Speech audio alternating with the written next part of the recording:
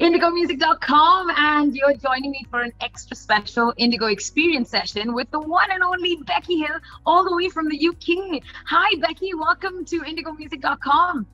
Hi, thank you so much for having me. It's such a pleasure and an honor. Now, I know you've got lots to do, so let's just dive straight in. I want to start at the moment where the world sat up and took notice. When you stood up on stage as The Voice, and you sang in front of Jessie J and will.i.am, and you were just starting out at that time. How did it feel getting on stage at The Voice UK and singing that song? It was the most surreal moment probably of my life. I think, I think it was like the first time I'd had any sort of recognition from anybody of that job. So it was sorry, my dog's come to join me. Oh, that's so cute. So yeah, it was a real beautiful moment for me to actually feel like this is my this is a possibility for me to do as a job. So yeah, it was an incredible moment, and one I look back with a lot of fond memories. Now I have to ask, you chose John Legend's Ordinary People as your audition song. It's one of my favorites, so I just had to ask because it's my favorite. What made you choose that song for your audition? It was funny when I decided to go to the public audition. So I wasn't poached by any of the producers. Like, I went down on my own accord. I remember I had an iPod at the time. Okay. And I was scrolling through my iPod on the train down to Birmingham to go to the audition. And I was looking for a song to sing, and that one just kind of stood out to me. And I started writing the lyrics down on my hand. And I remember going through 3 rounds of the public audition. And I remember the first round they pulled me out of 10 people. There was like 3 of us that got to stay behind, and they went, "You got an amazing voice, but why did you write the lyrics down?" And I was like, well, I couldn't remember it. And that was the song that I stayed with. Before the lives, I realized that will.i.am had written the song.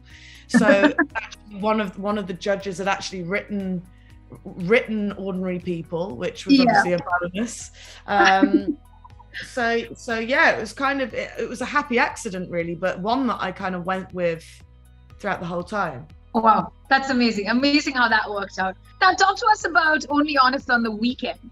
I'm so curious, what inspired the title and then also the music behind the album?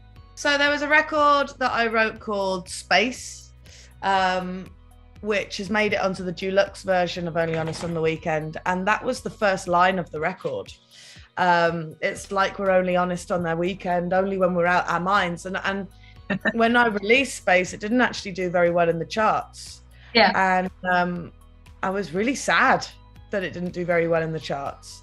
So I decided, because I thought it was a really great song, and it was probably one of the most personal records that I've ever written. And I just felt like I needed to honor it, and I named the album after Space. And I've been writing it for 9 years, like since I joined the music industry.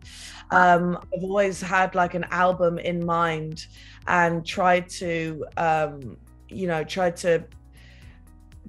go towards that goal. So actually there's a lot of records on that album that are from many years ago, as well as being quite recent. Fantastic.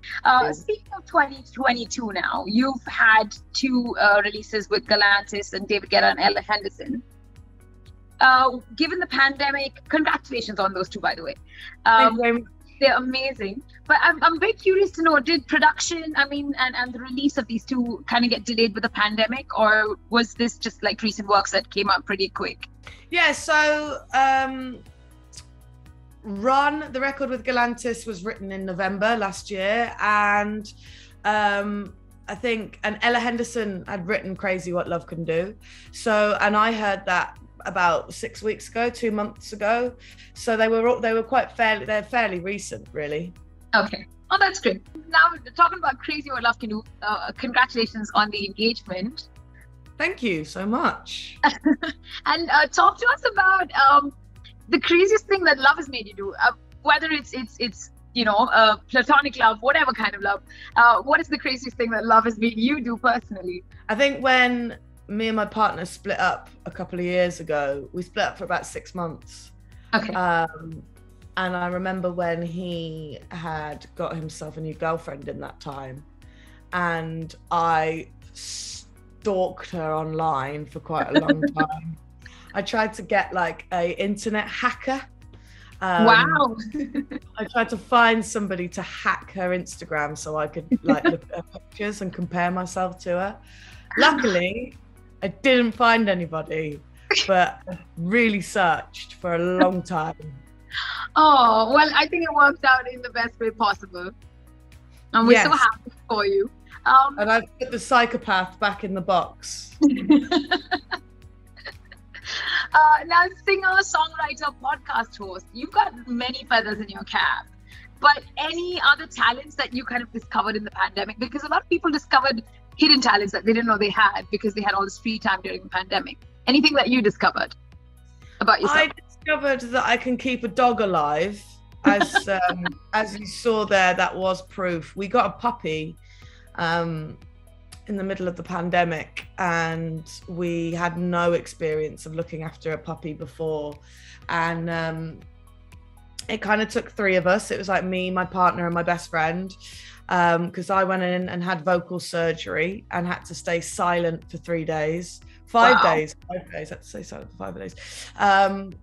So yeah, it was really intense, but she's still alive. She's a happy little dog. So yeah, I'm a successful dog mom. Congratulations. Thank you. Now I have to say, I'm completely fangirling right here.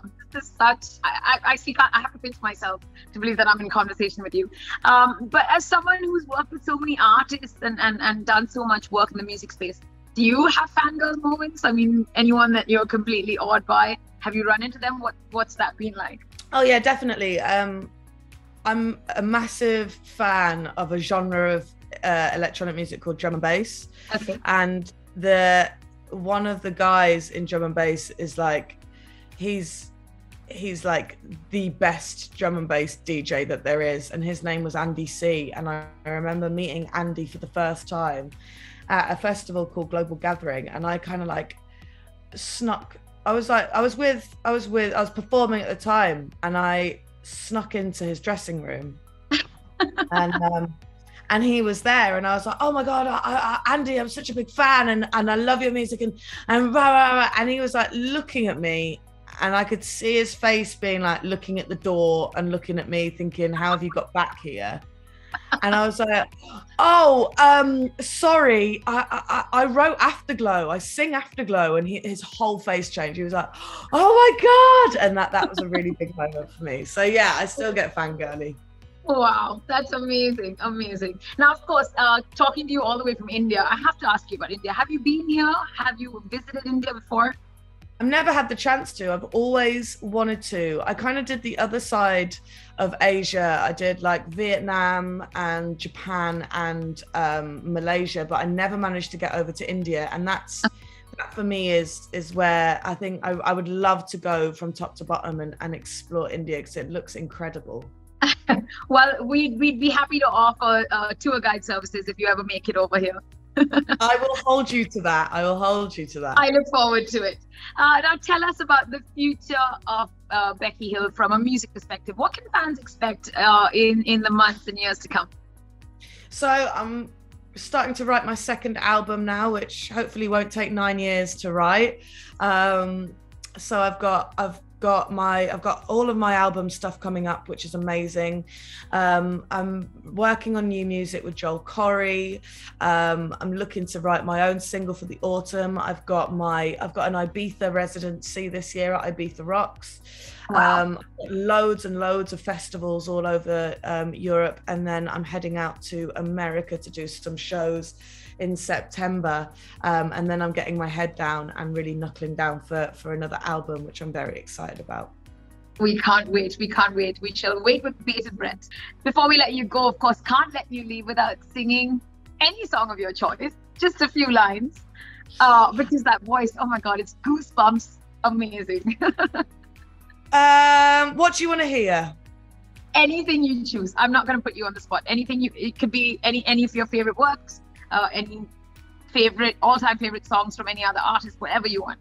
So we run and we run and we run further away from love. What good will we become? Yeah, we run and we run and we run, losing the air in our lungs. What do we do about us? Oh my God. Oh, that was amazing. We're lucky because I would have usually have said no, but thank you. That was amazing, Becky. Thank you is all I can say. And we wish you all the very best. I heard about the tent party that you want for your big day. And I hope that it happens in spectacular measures.